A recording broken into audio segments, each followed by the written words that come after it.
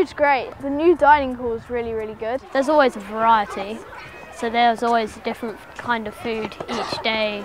Pasta meatballs. What's the pasta meatballs? But I really like them. Roast chicken thighs. Roasted new potatoes, roasted root vegetables, garden peas, sage and onion stuffing. I like fish and chip Fridays. Pasta. My favourite is meatballs and pasta. My favourite pudding is chocolate sponge and custard. Oh, school food is delicious. Our wonderful dining room is a very open, airy, bright space. They walk through the door with great excitement. They cannot wait to see what is on offer. So food here at Hobridge, and the philosophy behind it, is very much to engage the children in the best possible quality and to get them to try new things.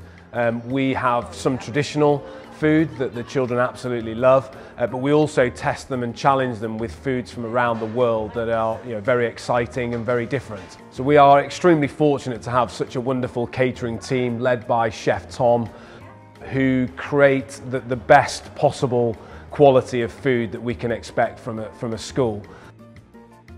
My philosophy and the school's freshly cooked foods, loads of veg, locally sourced if we can. We're all about making sure the kids get fed well, they eat all their dinner. So we've got a wide range of children with different allergies, religions, so we've got halal, we've got people with that can't have milk, can't have dairy. So we have a daily briefing before service where we go through the allergy sheet and make sure that everyone is set out with what they're eating, and so we make sure everyone has a safe, fulfilling lunch.